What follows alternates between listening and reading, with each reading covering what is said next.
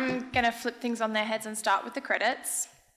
So much of this talk came from a piece that I've just recently written for the Photographers Gallery in London for their Unthinking Photography platform. So thank you very much to Joanna Zulli from Photographers Gallery, who was the editor for the piece. So my article, Manifest Destiny in the Digital Age, was actually commissioned to be part of coinciding with the solo exhibition She Who Sees the Unknown by the artist Morrishan Alayari, whose work is in constant dialogue with the theme of digital colonialism. And also, I think this talk has a lot of relevance to Nora and Nikolai's presentation, so I hope that some of you saw that this morning. It was excellent. Otherwise, I think there's a recording. Yeah, so Morrishan's work also is looking at this theme, especially from the point of view of the digital capturing of cultural heritage in the Middle East and the global South by institutions from the global North, which is a parallel from today of the veritable raiding of culturally significant artefacts that's been going on for centuries under the guise of anthropology, archaeology, and cultural preservation. So again, Nora and Nikolai did an excellent job of describing that this morning. So there's a lot of great work in decolonialization going on in many different fields and rethinking the status quo. A lot of that's being led by artists, activists, writers, and thinkers.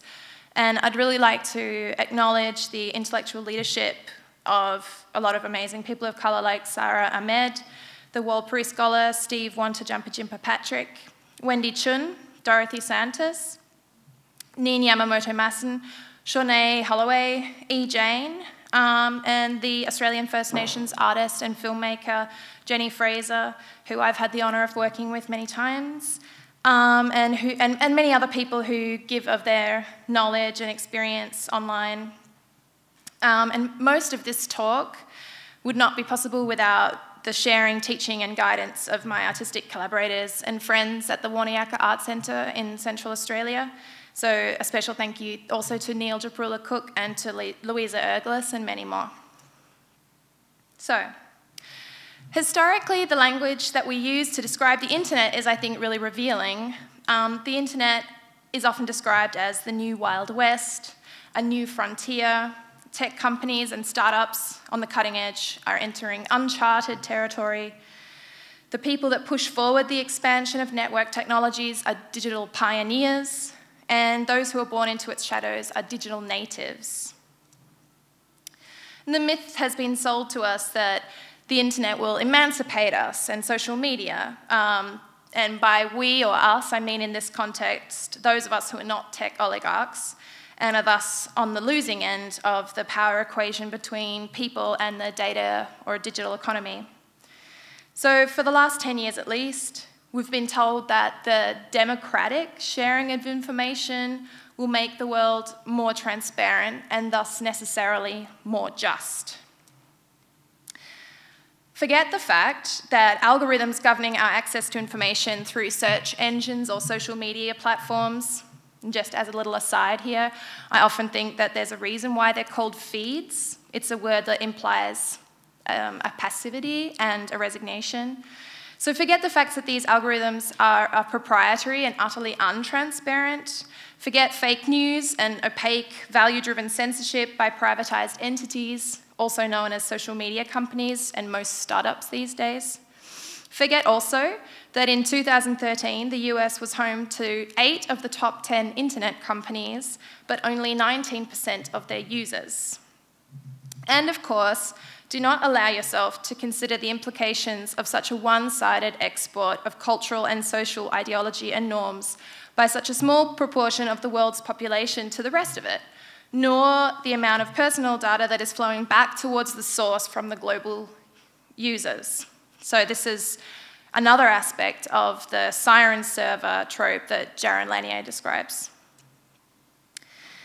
Information asymmetry is power asymmetry. And if data is the new oil in the 21st century, then internet users are the raw earth from which that oil is extracted. They're a commodity to be exploited for the benefit of the oil barons. In this, there is at least some equity amongst users around the world.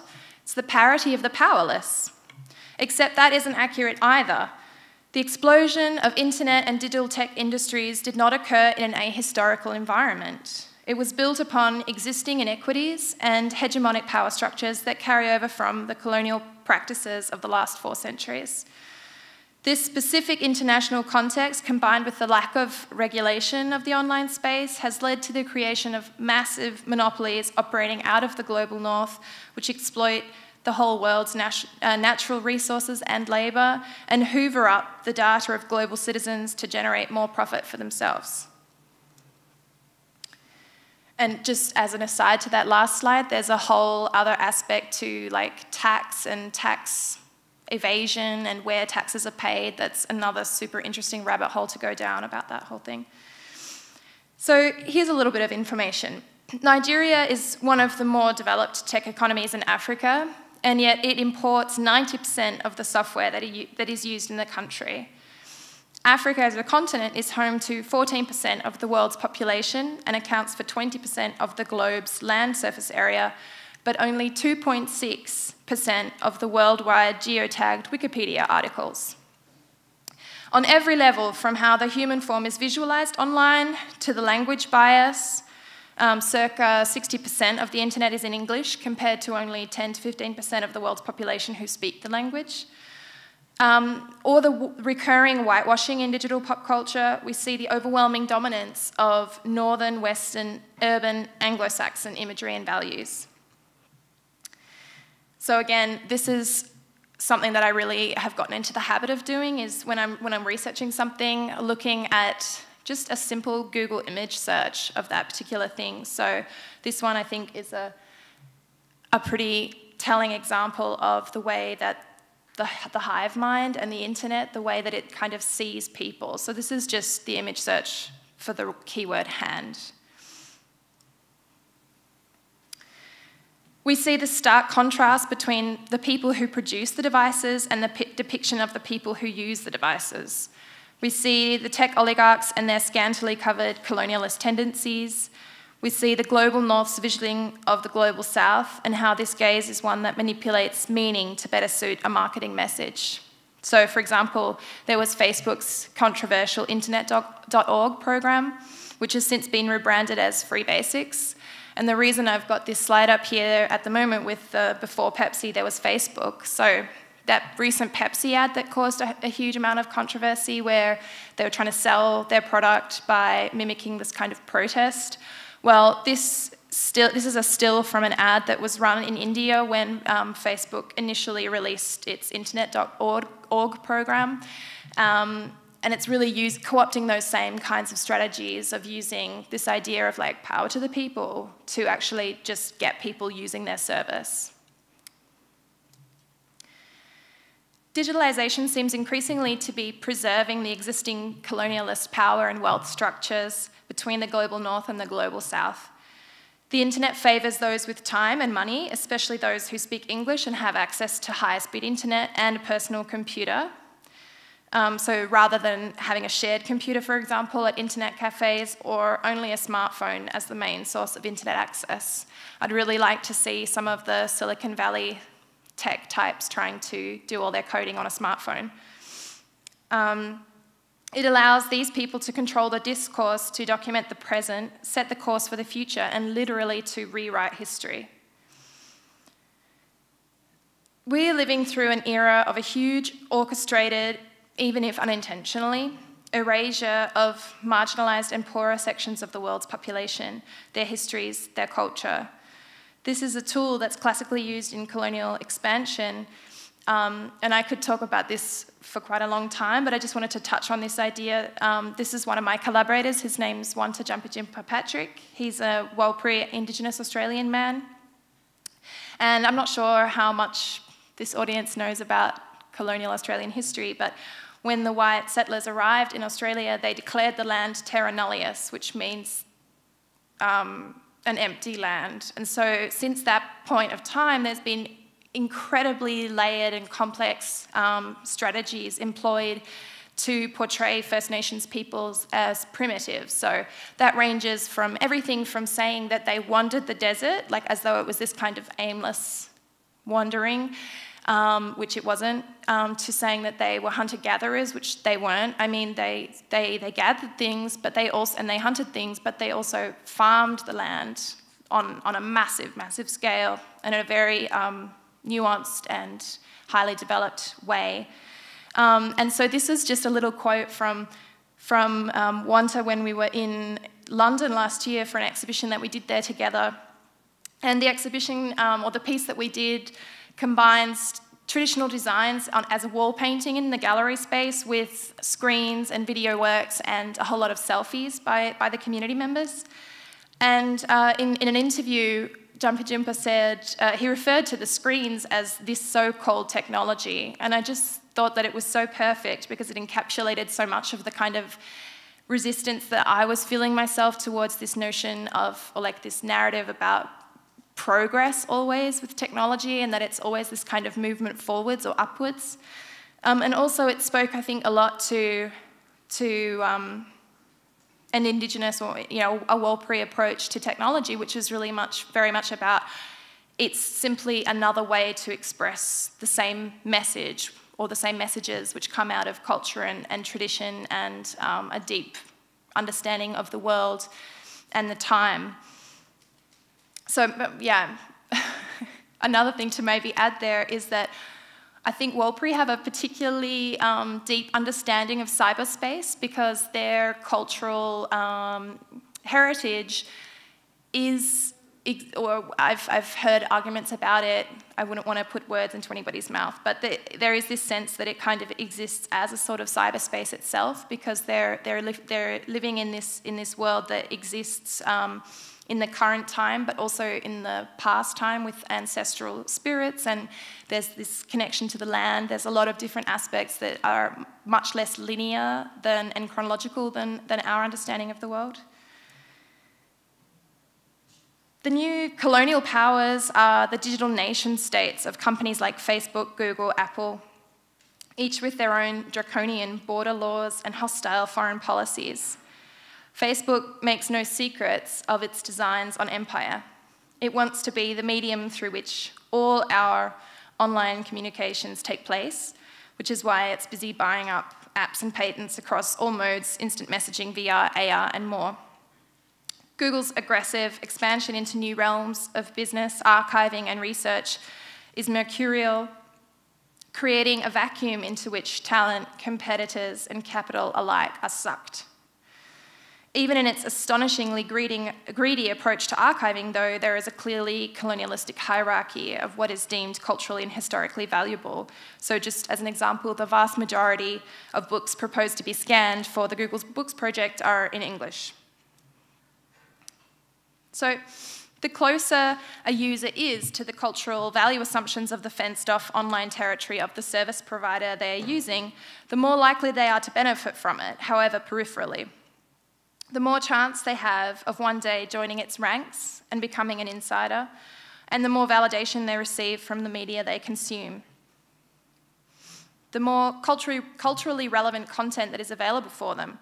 In fact, if you think about this through the framework of cost or value for money, like for example per megabyte of culturally relevant content, it radically shifts the value for money of huge tracts of the internet depending on the user's background. We're living through a digitally camouflaged rebirth of the concept of manifest destiny. We are watching wannabe world powers staking out their territory, backed by the armory of their superior computing power. The difference now is that the maps on which they are drawing lines chart the terrain of attention, which translates into earning potential and, above all, data.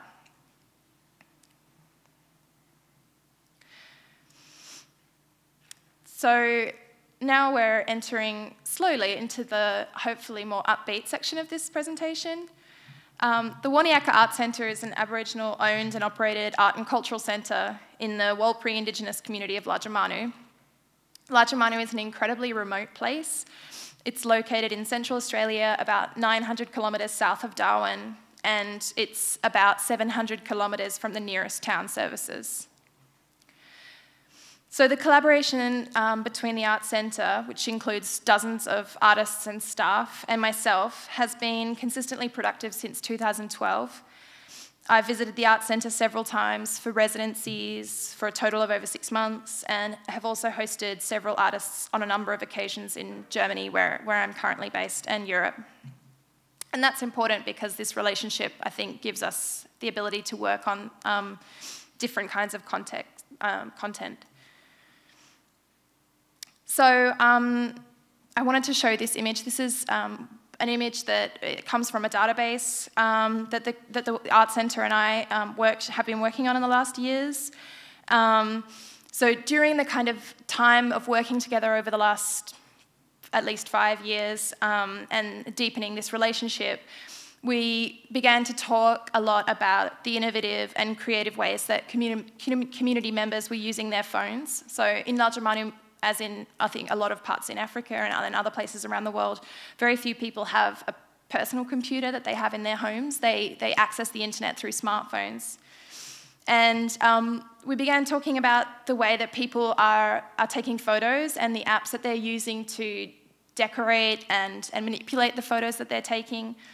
And we began to collect, well, when I say we, I mean the Art Centre, began to collect some of these images and to create a kind of database of something that you might call outsider digital art. And I personally think that a lot of this is just, you know, something that all of us in this room probably do too, which is that drive to sort of document our lives and to see ourselves. But I think there's also a deeper thing that's going on here, which is about the lack of culturally relevant imagery in the media. Aboriginal people in Australia it's maybe slightly improving in the last years, but they're basically invisible in the media unless it's a negative story, actually. And often you might see imagery of Aboriginal art without seeing imagery or hearing from Aboriginal people themselves. So this has led us to a project that we're currently working on at the moment, and it's an app.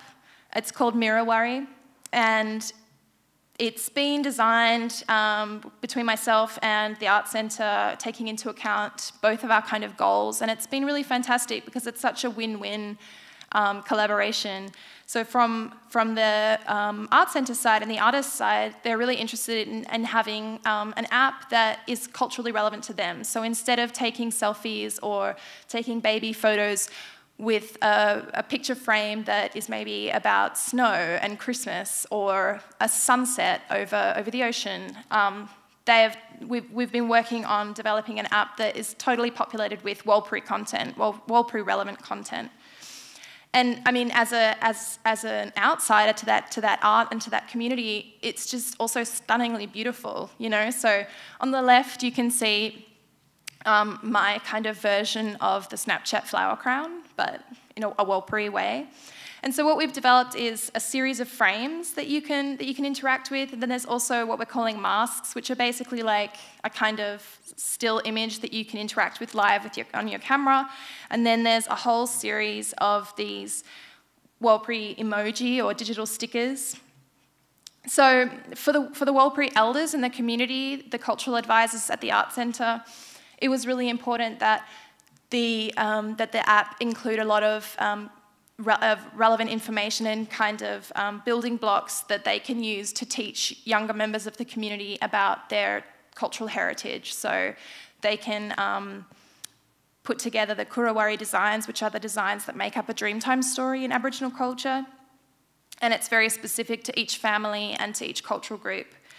And then there's also a lot of just fun things from around their community. So they went out and they were taking photos around the community, which we've then turned into also these kinds of stickers that they can use to decorate their photos.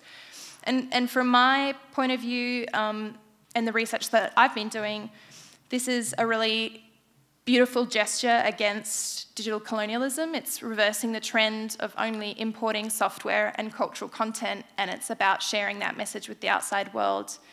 And I mean, I think a lot of people at the Art Centre are really motivated by this idea to let other people know that their culture is still alive and that it's and to be able to kind of see themselves outside of their own small community. So it is something like sending a bottle from the central Australian desert to the rest of the world. And we're really excited to see how it's going to be used around the world, and we're really looking forward to that. So the scheduled launch is in June, and we'll be monitoring and sharing user-generated content, potentially incorporating some of the publicly uploaded pieces into a physical installation of the piece, which will be shown in an exhibition that I'm curating later in the year in Germany, which is the second iteration of this exhibition. It's called Networking the Unseen. I think that's about it for right now.